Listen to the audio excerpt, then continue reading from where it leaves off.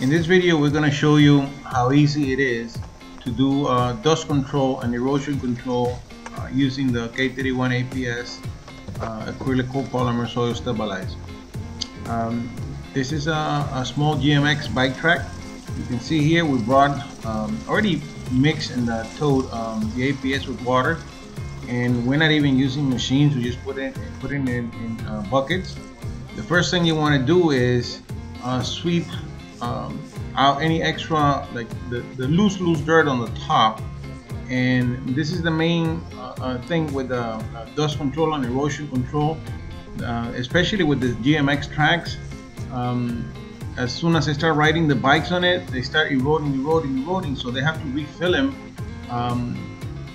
every couple of months, well, depending on the use. It might even be weeks, because the soil just won't stay, and God forbid that it rains. If it rains, it'll be worse.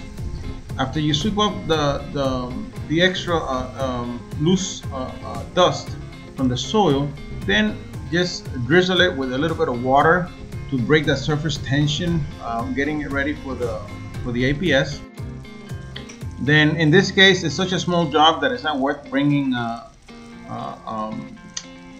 power gun with a water truck. So we're just doing it with jerry cans.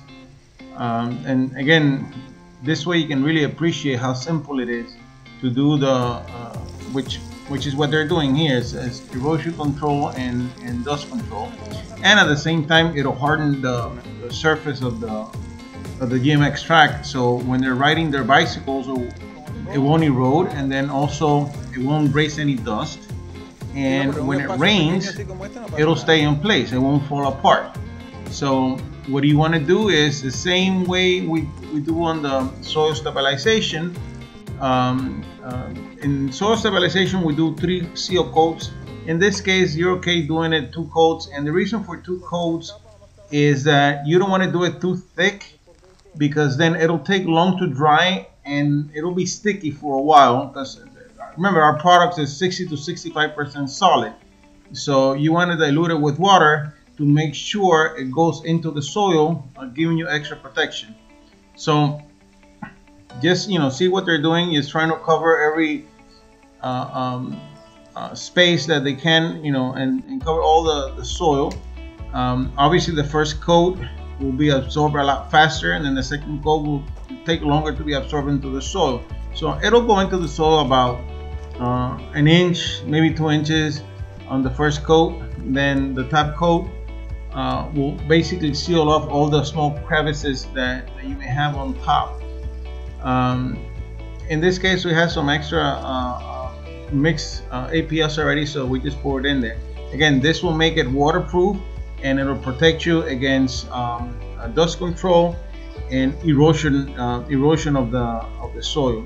You can also do this on a road. It's just not as it's not a permanent solution as you would with soil stabilization. So after finishing, let's go ahead and test. Here's our rider giving it a hard run. If you notice, nothing's coming out, and look, watch how he brakes at the end. Look, well, you see, nothing is coming out, no dust, no erosion, and now when he finishes, he's gonna brake real hard. Watch here.